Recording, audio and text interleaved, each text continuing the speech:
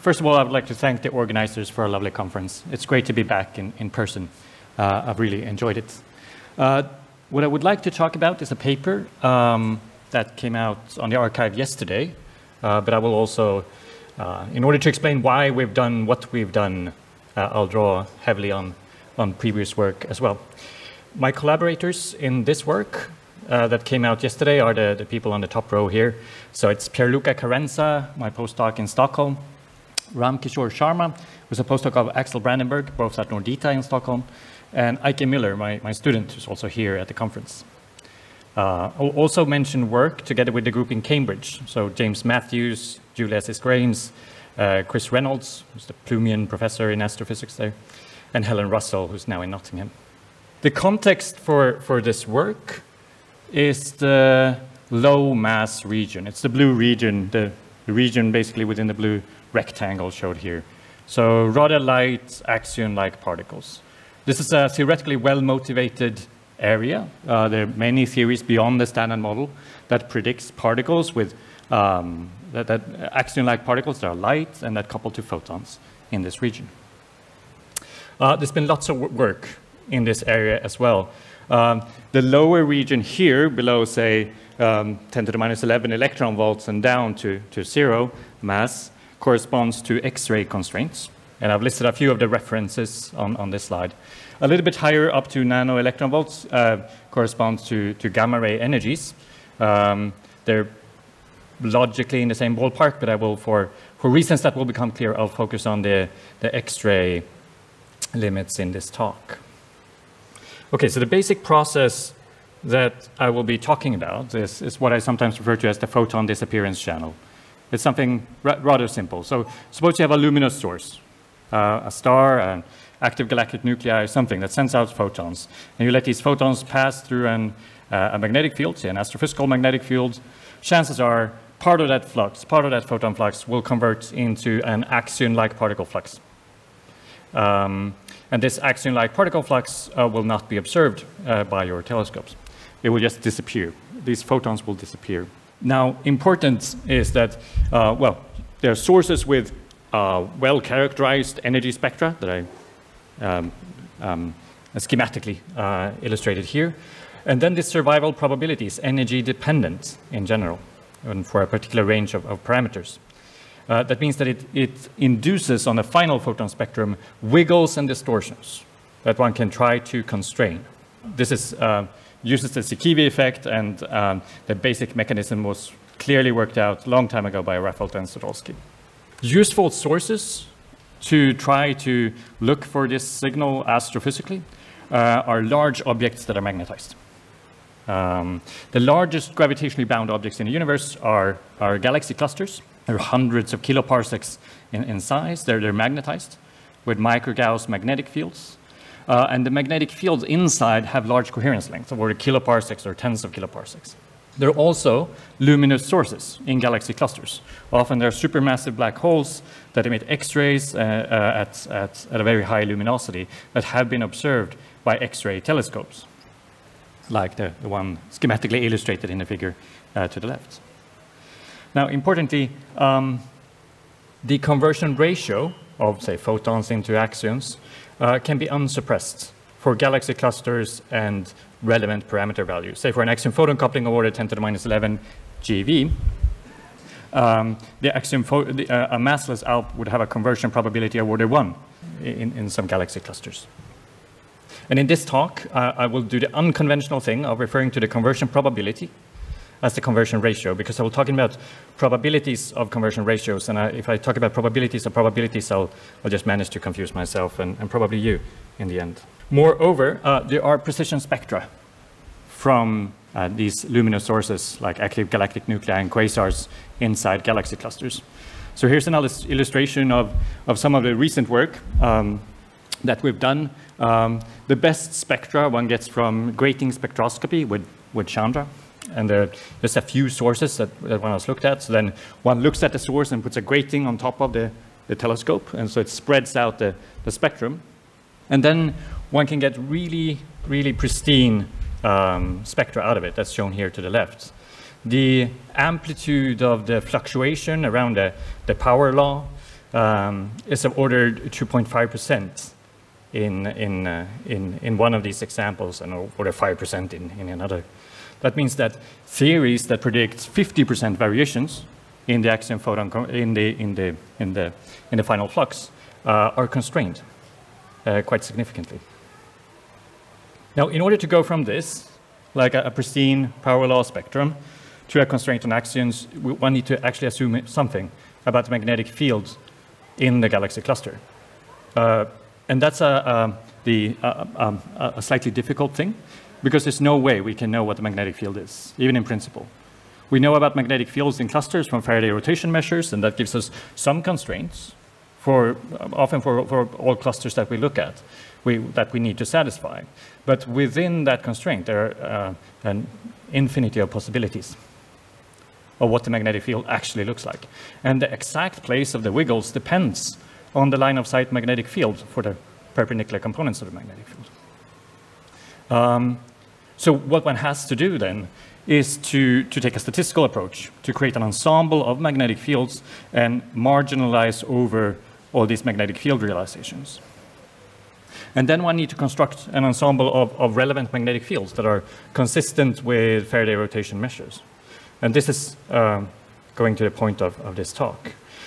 So in the literature, the standard practice for a long time has been to use a very, very simple magnetic field model consisting of cells. This is not made up by people doing axion limits, but by people earlier on, astrophysicists considering Faraday rotation measures. So in this type of model, the magnetic field is illustrated by these arrows. It can point in different directions, it can have different magnitudes according to some probability distribution, but within each cell, it's fixed. This is clearly a very crude model of the magnetic field in a galaxy cluster. A little bit better model has been used recently by several groups, is by constructing a Gaussian random field, a divergence-free smooth Gaussian random field for the magnetic field. And then you get something out that looks like this, that has fluctuations and peak values, etc., and is perhaps a bit more realistic than just the cell model. This, I would say, is the state of the art currently in trying to get constraints from these models. So one can ask, how robust are these limits? These magnetic field models, whether they are cell models or Gaussian random fields, are simplistic. So can we actually trust limits that come from astrophysics, given this uncertainty of the magnetic fields? So we did some work on this, testing the predictions of the different cell-based models and Gaussian random field models in a paper led by James Matthews. And for low masses, it seems like most of them give similar predictions. And then in the more massive region, where we get close to the plasma frequency of the environment, there's much more model dependence. But even so, this is not sort of a satisfactory answer, because I've presented two extremely simplistic models for the magnetic field and say they give the same results. But they could give the same wrong results. So we would like to actually have something more realistic. And we know what's more realistic. What's more realistic is a full turbulent dynamic MHD, magnetohydrodynamic simulation of the cluster environment. Something like illustrated here to the right. Sort of the sides of the magnetic field amplitude on the sides of a cube in which one does the simulation. And that's what I will talk about, of course. But before going there, there's one more thing I would like to add. And that's when one does this calculation perturbatively in the axion-photon coupling, it simplifies, of course. Everything simplifies in perturbation theory. Perturbation theory is well motivated because we're talking about small oscillations induced by these axions. In the simplest case, the axion-photon conversion probability is given by this expression here. So it's a one-dimensional Fourier transform along the line of sight, Z, of the magnetic field. So this is a polarized axion-photon conversion probability. And the conjugate momentum variable, eta, is just given by the squared mass divided by twice the energy. So this means that the conversion probability always picks up just a single mode in Fourier space of the magnetic field at any given energy. Here I've simplified to the case where the mass is greater than the plasma frequency.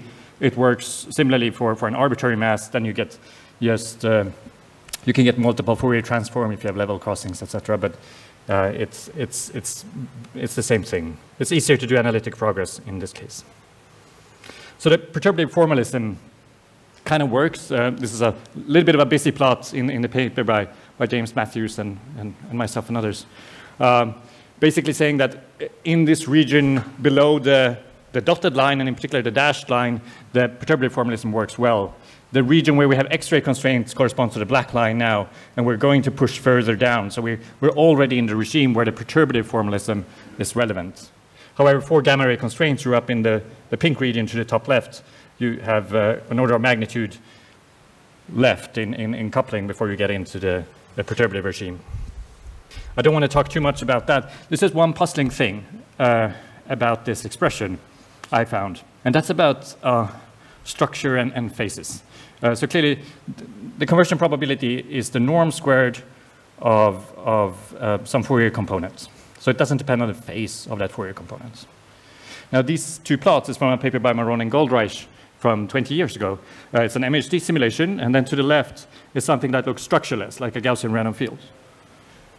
The stuff to the right, the picture to the right, it has precisely the same norm squared of the Fourier components. The only thing that they've done is to scramble randomly the phases of the Fourier components. And then you completely eradicate any structure that you have. So this is puzzling then, because the conversion probability doesn't depend on the phases. So is it then true that the conversion probability is independent of structure? And that's what I will talk about. To address this question, we've done dedicated magnetohydrodynamic simulations. My collaborator, Axel Brandenburg in particular, is an expert on this. So I'll show you some movies of what we've done, starting here. So this is the sides of a box. It has a physical size of 200 kiloparsec, 512 cubed lattice points.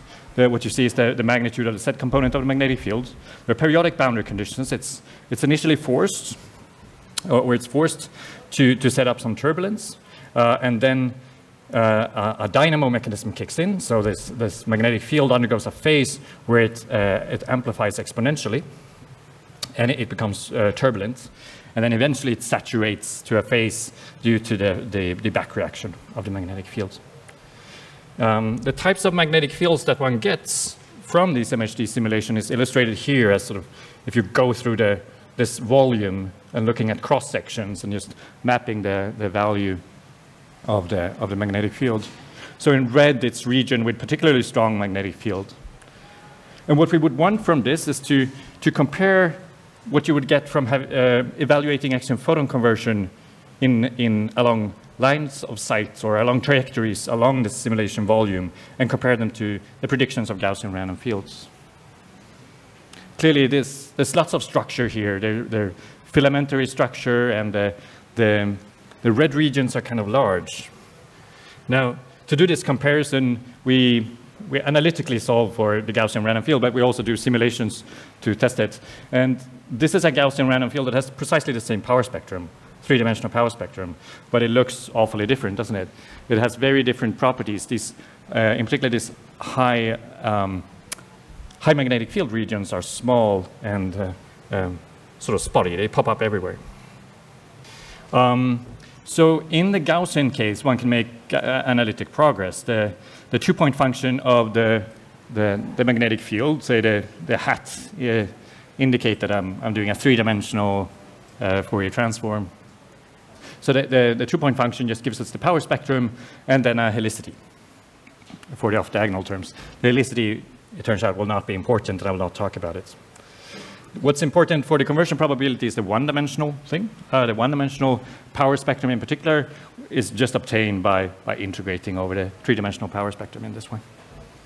Now, the probability distribution of conversion ratios at a fixed energy. So the distribution of these conversion ratios at a fixed energy for the ensemble of trajectories going through a Gaussian random field, one can compute analytically, and it's given by a simple exponential behavior like this. It's completely determined by the one-dimensional power spectrum. So the black line is the analytical prediction for a Gaussian random field. The simulations from MHD all predict that the conversion ratios, the rare conversion ratios for large conversion, the probability for getting a large conversion ratio is larger. There's heavy tails in this distribution. This can be characterized by the skewness and the kurtosis of the distribution, which are clearly much larger than the GRF case.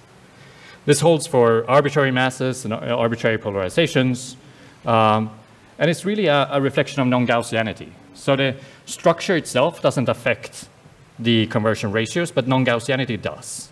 So the typical predictions doesn't depend on if you look at an MHD field or a Gaussian random field, if you're looking at the same power spectrum, because it's just determined by this expression, the norm of the Fourier component squared, so the one-dimensional power spectrum. But if you're looking at higher order correlation functions, they will be different because they will be enhanced in a non-Gaussian case. And just the physical intuition for this is that, well, we investigated two things. It could be that there are larger coherence lengths in the MHD case, or it could be that there are high peaks.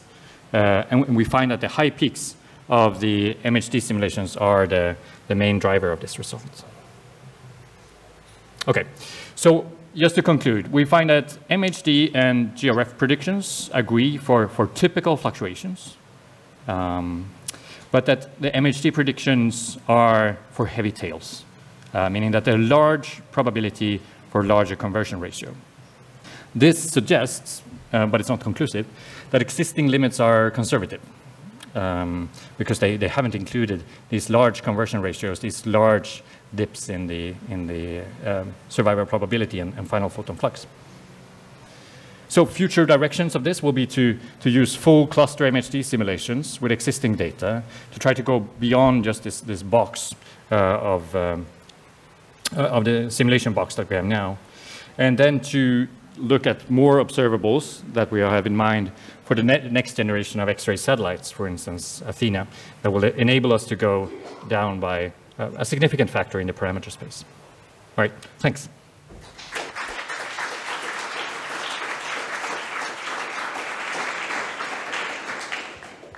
Hi, thanks for the very nice talk.